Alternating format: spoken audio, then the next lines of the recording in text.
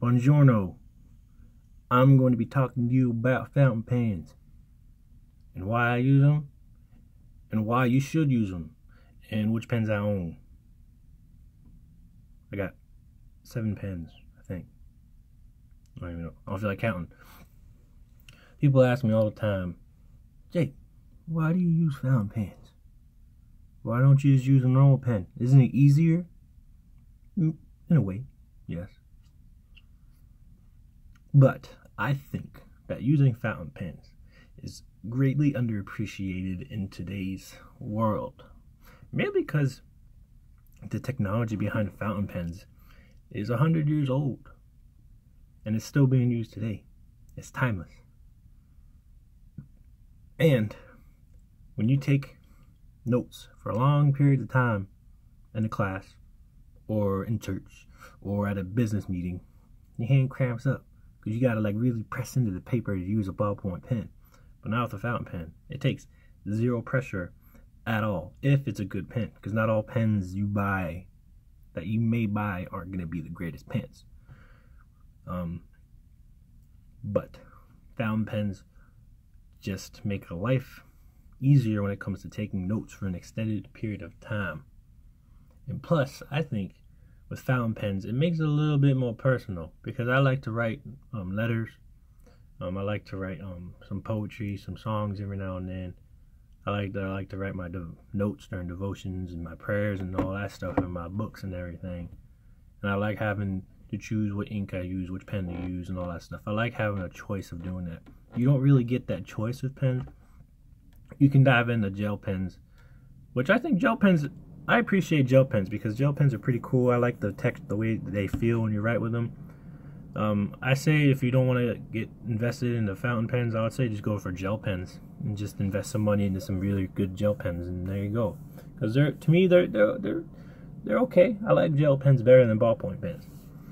But anyway, fountain pens, they're just more personal. I mean, you got pens like this one. This is the Monteverde Mountains of the World, Mount Everest. I got the Conklin Nighthawk in titanium, Pilot Metropolitan. It's actually my first pen right here. First one I ever owned right here. I got this one off Amazon, which I regret buying because it doesn't even work. Got the Pilot Falcon, expensive. I got the Eco by Twisby, really good pen, good ink capacity in there. I could have ink in here for a few days and not run out. And another Pilot Metropolitan. And I have 2 more on the way. I got one on eBay for like 30 bucks, and I got the other one on sale on gouletpens.com. But I'm going to talk about some of my pens real quick before I talk about my inks. I actually just got this one today. This is the Monteverde Mountains of the World, Mount Everest. The Mountains of the World pens are inspired by the mountains of the world, and each one is named by a different mountain, this one being Mount Everest. The cool thing about the Mountains of the World pens is that not a single one is alike.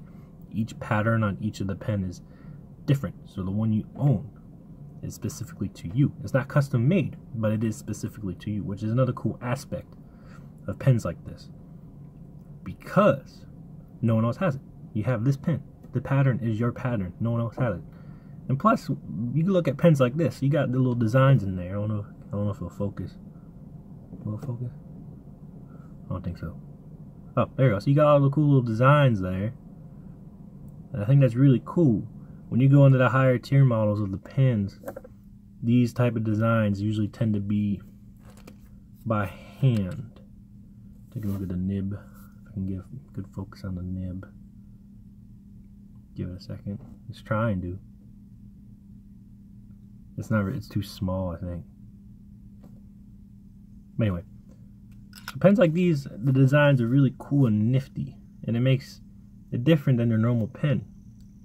And it's a good conversation starter too. I mean, people see this pen, like, oh, what's that? I'm like, oh, it's a pen. It's a fountain pen. And they ask to see it, and I show it to them, and they start asking me questions about it. So pens like this are really cool because designs and stuff like that. And to a point, when pens get to this point, it's somewhat a work of art.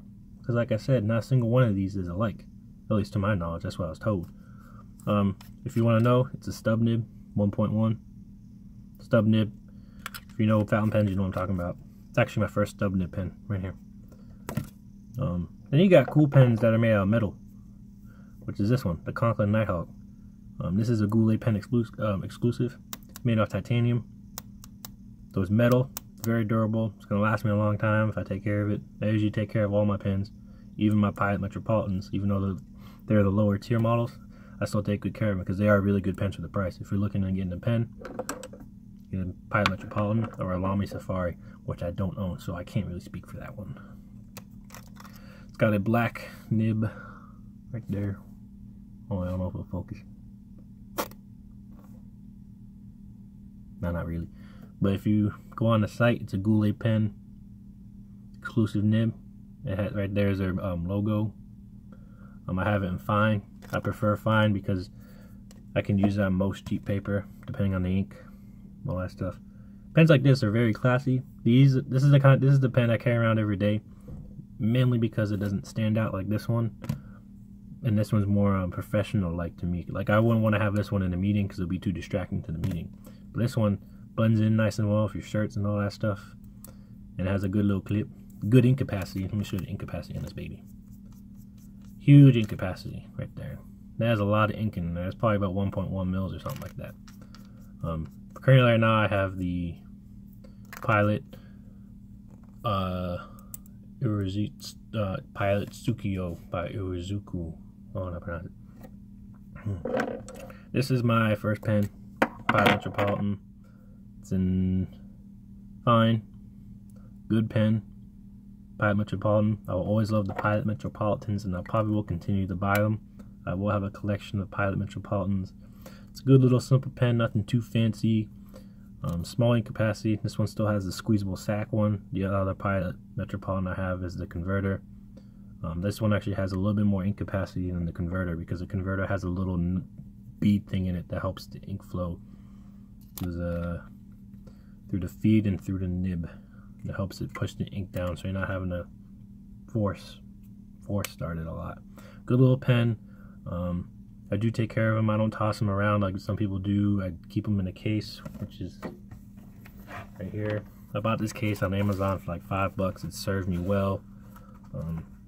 This is I was cleaning this one out, another one of my Metropolitans, and I had the nib and converter in a cup, and I was pouring the water out in the sink, trying not to, because I'm dumb, and I was trying to pour the water in about the pieces coming out, and the nib came right out, went down the drain, it's gone. So this doesn't have a nib. This is a cool little pen, has a highlighter on it. I use it, it's useful. This one, I think I need to fine-tune the nib or something, because it just does not write. It just refuses to write. Or write, and then it'll just get stuck. It might be the ink I'm using. I might clean it up thoroughly, adjust the nib a little bit. Actually, I'm looking at it right now. It looks like the slits aren't even. Cheaply made pen, $15 on Amazon. If you're gonna buy pens, go to actual pen sites like Goulet Pens to buy pens. Because this is an Amazon pen. I don't even know what company made it. I wanted a bamboo pen. It looks cool. I wish it worked. This is a cool little classy pen. But I will try and dive into cleaning it up, the cartridge and the nib and everything, and I'll probably try and adjust the nib a little bit using some old techniques by going like that on the table, which works, by the way, which is what I'm going to get to next. This right here is my baby. I love this pen.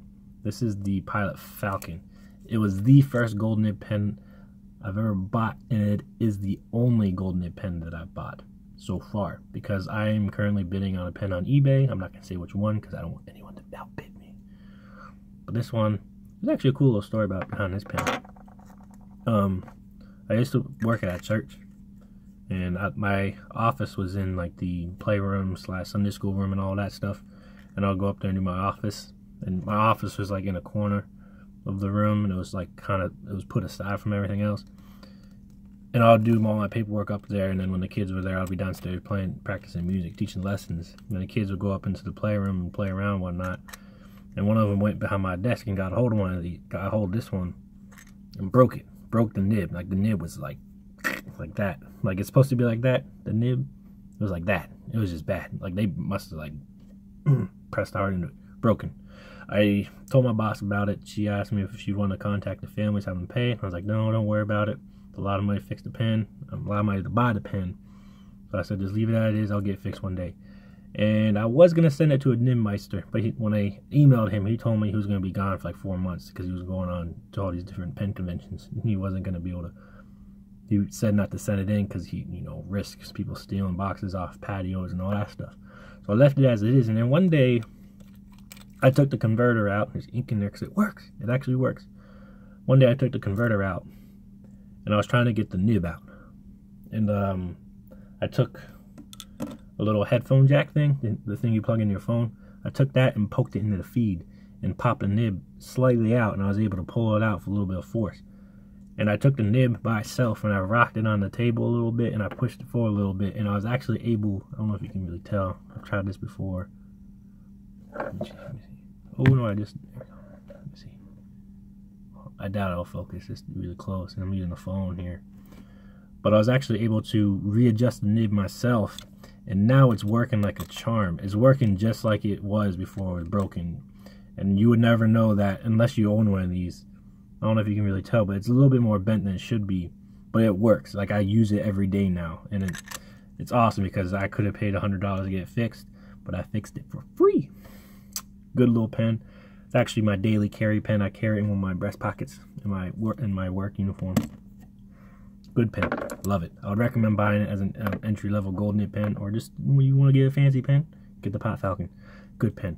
Some people have personal preferences on it. They don't really like how it feeds. They don't like how it, all that stuff, but I love this pen.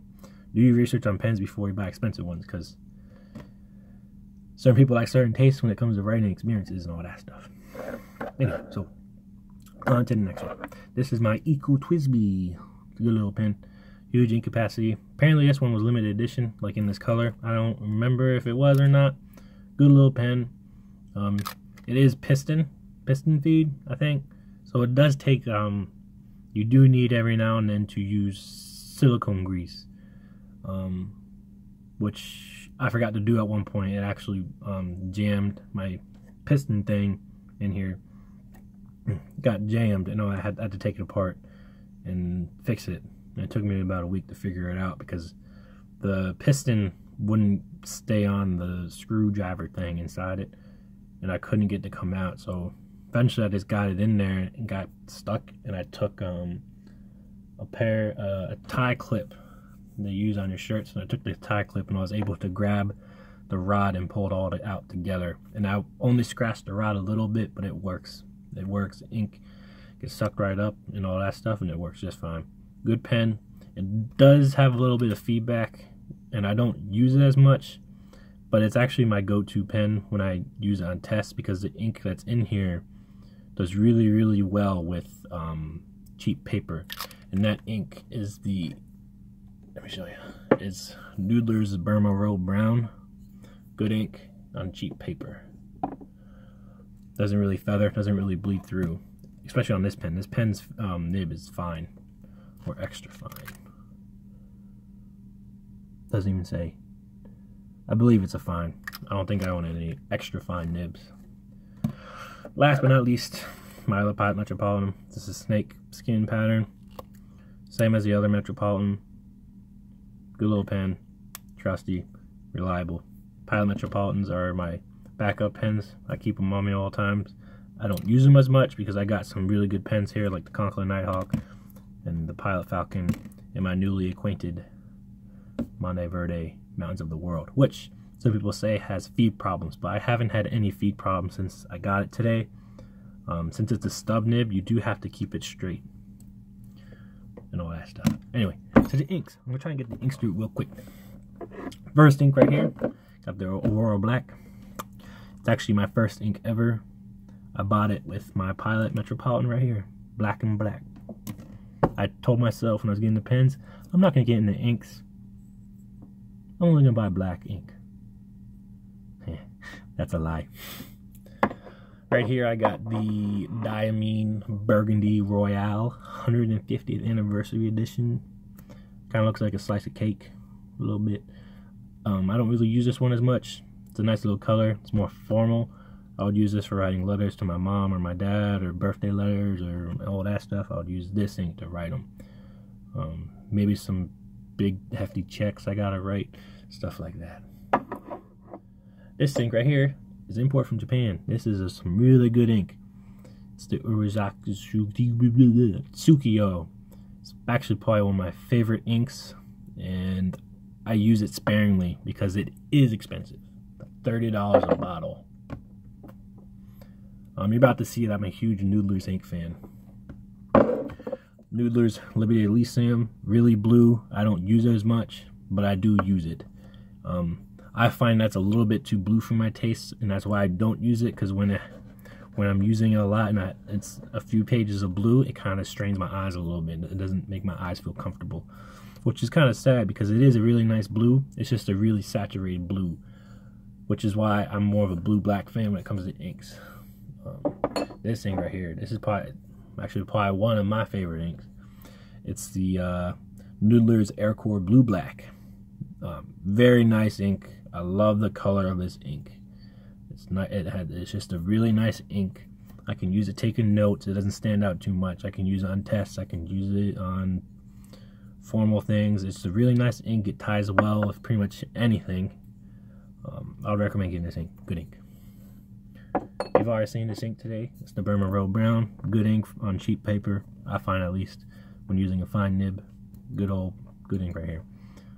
I bought it because I wanted the old look and ink look, and it does do that job pretty well. It's actually got some shading to it. I wish I could show you writing samples, but I'm already going into 16 minutes and 50 seconds in this video. This right here, I like it, but I don't like it too much. It's Noodler's GI Green. It's a really green ink.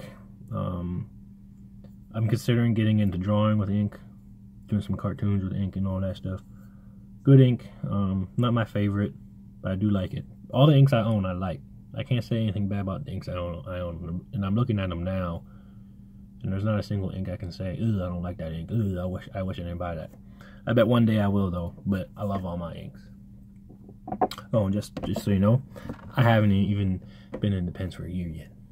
This one right here, second ink I ever owned, and it still has ink in it, and I love it. It's the Noodler's 54th Massachusetts. It's a piece of history, and that's one of the reasons why I love Noodler's ink so much, is that most of their inks are tied to some sort of American history or world history. They do not just specifically make American history inks.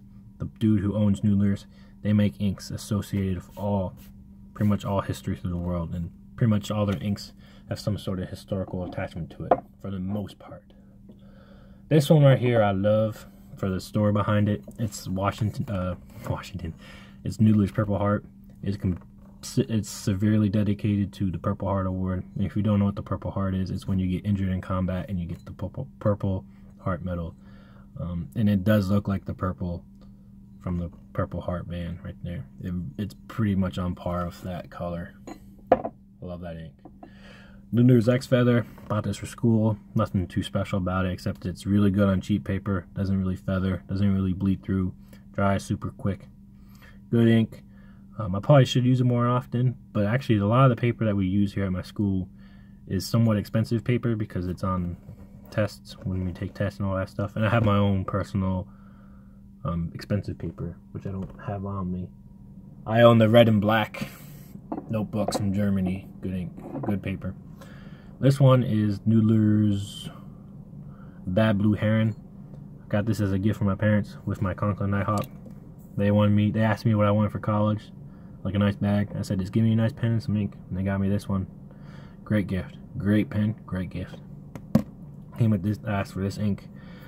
This ink is pretty much impervious to anything. It can't be taken off with bleach, I think. It's resistant to UV light. Like, it won't, if you had it on paper, it's not going to degrade from light. It's going to be on there for a long time.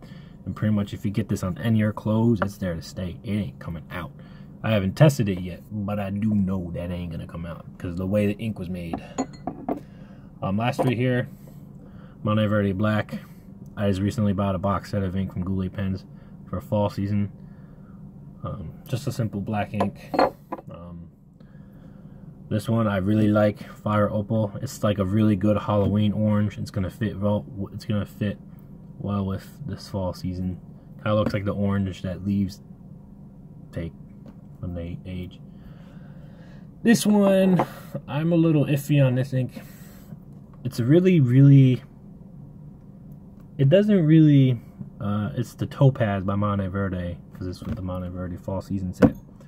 The ink, I don't know how to explain it, but the ink is very light. Like it, kind of like highlighter. It's pretty much like highlighter ink, to me at least. It feels like that. Like you can even see through the bottle. That's how light the ink is. So it's probably more along the lines of for good drawing or highlighting if you have highlighter pens. But I don't know about highlighter ink. I'm not into highlighter pens. But anyway, so that's all my pens and inks and everything. I thought it'd be interesting to talk about it. And I do keep some of my pen boxes. This is for my Monteverde Mountains. The bottom one is for my Conklin. And I got another Conklin Nighthawk on the way. It's the carbon fiber. Got a bunch of Noodlers ink boxes. A bunch of them, because you know I got like 20. The Diamine 50th anniversary box. All that stuff. And yeah, so that's everything pretty much. Yeah. Alright.